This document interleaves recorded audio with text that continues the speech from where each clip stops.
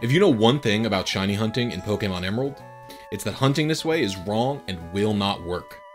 You may have heard this before, but Emerald's random number generator is broken, so soft resetting doesn't work ever. Then why was I hunting this way? Well, it's because I fixed the broken RNG with the Nintendo e-reader. This is something that I've dreamed about ever since I returned e-reader functionality to Pokemon Emerald for the events that I made a few years ago. So how exactly is the RNG broken, and what consequences does that have for players? RNG is the luck in the game. It's a number that the game looks at when it needs to make something random happen, like generate a Pokemon. Now, it wouldn't be very random if the same number was used for everything, right? Well, it's not. The way this works is that the game uses the date and time kept by the real-time clock that Emerald has, and it converts it into a number. We'll call this the initial seed. The initial seed can range from 0 to 65,535, and then it loops back around to 0 after it reaches the maximum. The date and time is kept up to the minute. So in effect, your starting number changes around every minute or so. Then every 16.67 milliseconds, the game changes what the current number is by multiplying it by 1,103,515,245. Then it adds 24,691 to it. 16.67 milliseconds is the time it takes to render the GBA screen once. So the game's luck changes every video frame. Or, well, that's how Emerald's RNG is supposed to work. This is how it works in Ruby and Sapphire. Game Freak accidentally removed the code for the initial seed in Emerald, so it never pulls any data from the real-time clock, or from anywhere for that matter. Its starting point is always 0. The RNG is still advanced every frame though. This method is actually good enough that even with the same starting position every time, most people would never notice this glitch. This is because if you play for an extended period of time, you'll experience so many different current random numbers that you'll never really see a repeat pattern. However, if you are constantly resetting the game in the hopes of a specific outcome, you'll quickly notice that, hey, I've seen that Totodile before. Or, man, that NPC always turns left when I load in. And Pokemon players are constantly doing this. They'll do it thousands and thousands of times. Why? Well, to get a different colored alligator.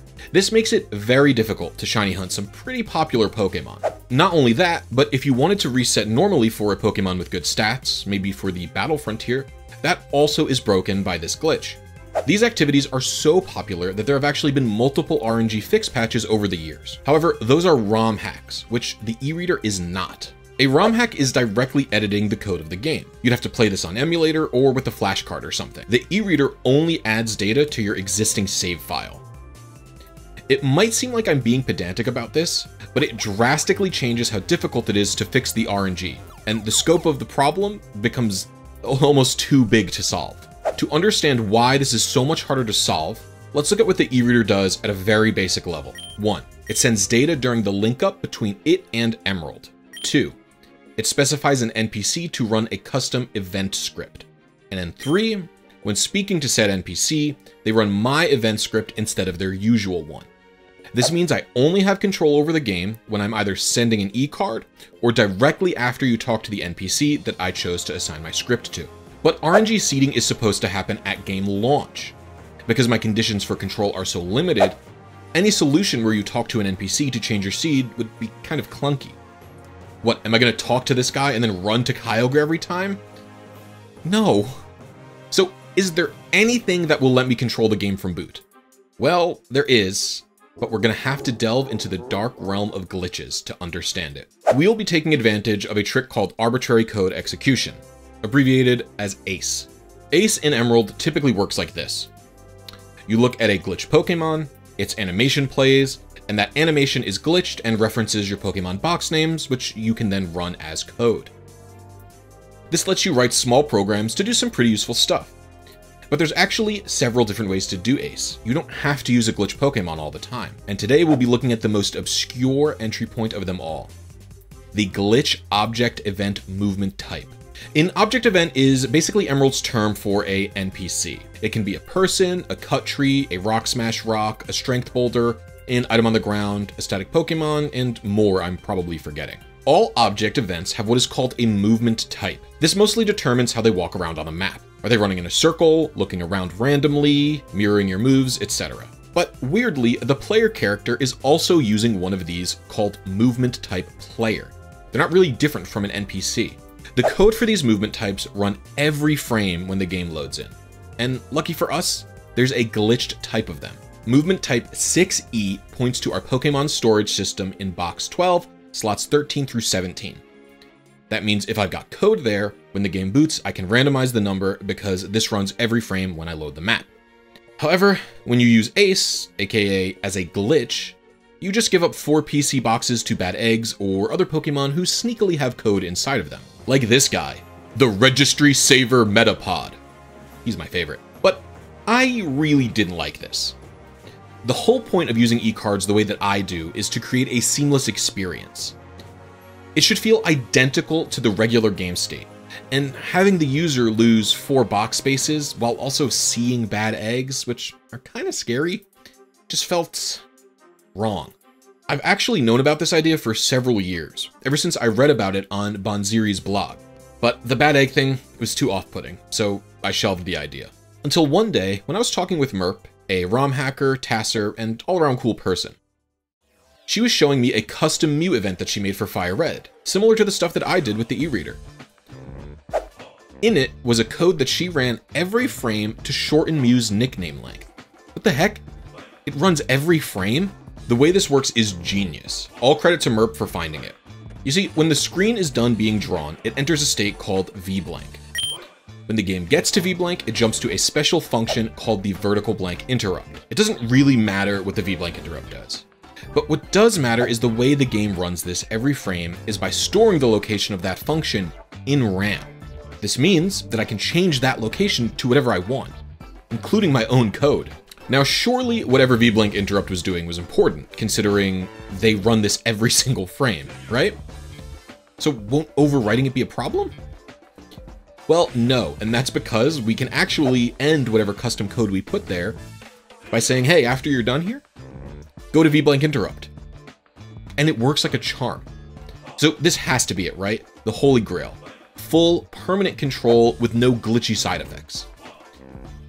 Unfortunately, no. This does not persist across a save. So yes, we can get full control of the game to do whatever we want every frame, but the moment we turn it off, we're done. However, if we combine both forms of persistence here, we can get the perfect solution. Buckle up. The solution here is pretty insane. Scanning the card is my first entry point. While the e-card is transferring, it's going to send scripting language stuff to the game in its dedicated section. This is called RAM script. I have no control over that. But Game Freak also has a small scripting language section that I can use while the transfer happens, and this is called the preload script.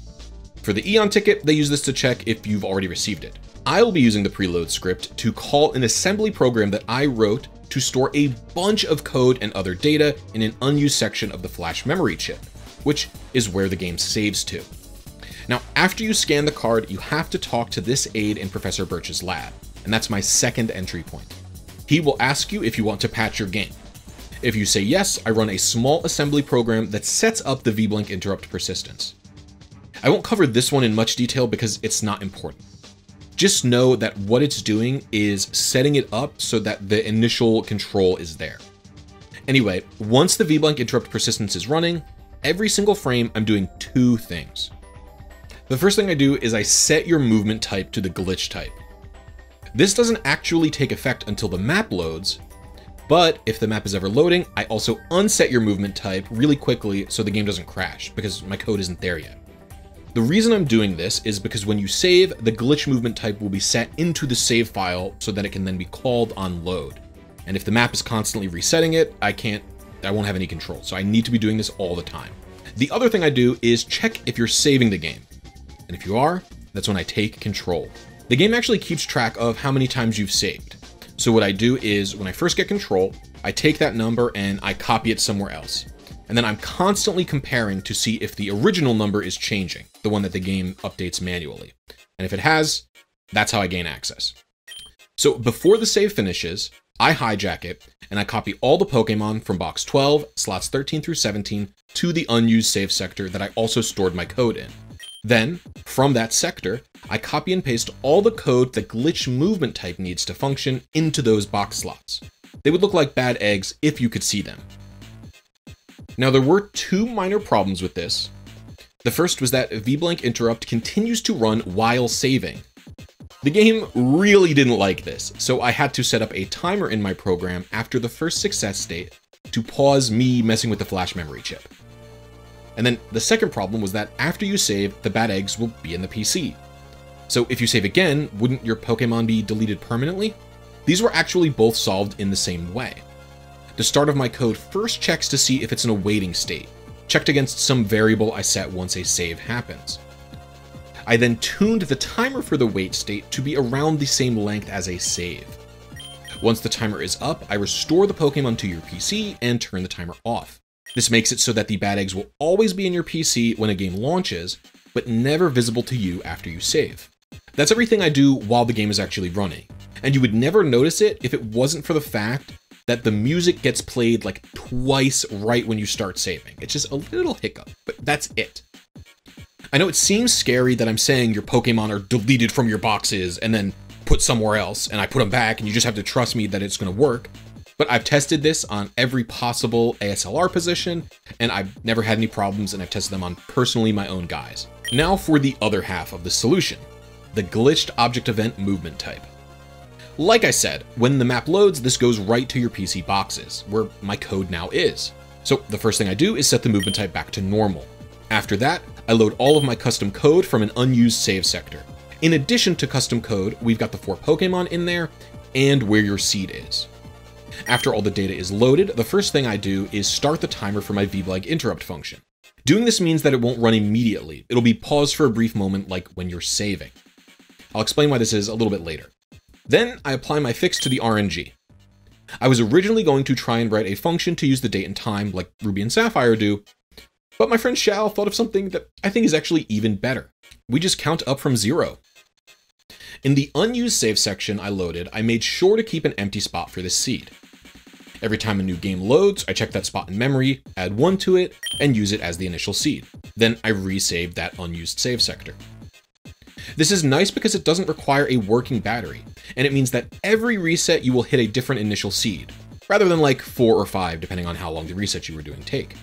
After this is done, I set the VBlank interrupt persistent up by changing the pointer and copying my code somewhere else. I can't leave it in this spot for reasons that aren't worth explaining. Then I exit this code state by calling a map loading function that also resets your movement type permanently. The final thing that happens is my timer for the VBlank interrupt runs out, and the Pokemon get restored to your PC, the same as if you had just saved. This is actually the only reason I started the pause timer at all. And we're done. Now you can soft reset as God intended in Pokemon Emerald.